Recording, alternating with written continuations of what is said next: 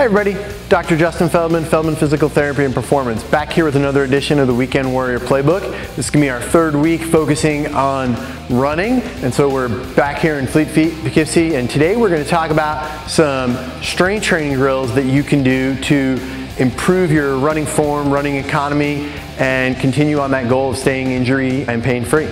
The first exercise we want to do are toe taps. So the idea with all these exercises is they're easy, you can do them at home, they require no equipment.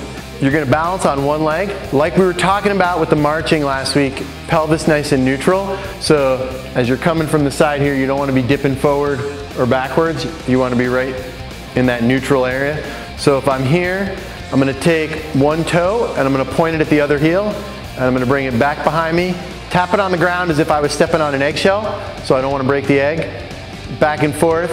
Want to have this leg on the ground as stable as possible without leaning back and forth. And you want to be able to do 15, 20 of these in a row without having any shift in your body. And you can get your arms involved in it if you want to make it even more like running. And the goal here is that we're really working on that balance and stability that you're going to need every time that foot hits and lands on the ground during your running stride.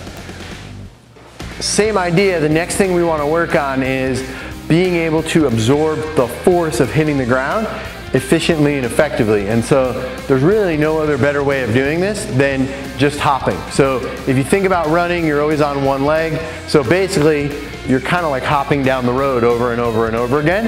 All right, so what we're looking for is your ability to start and come into that position so that you're balanced, stable on that leg. And so if we come back in, you're just nice and neutral, not wobbling around. And you want to be able to match that on both sides so that you're nice and neutral with each one. Thank you very much for tuning into this edition of the Weekend Warrior Playbook. I'm Dr. Justin Feldman from Feldman Physical Therapy and Performance. Thank you very much to Fleet Feet in Poughkeepsie for being our host these last couple of weeks for these running episodes.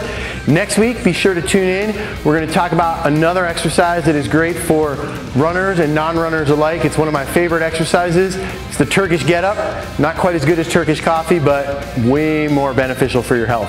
We'll see you right back here next week.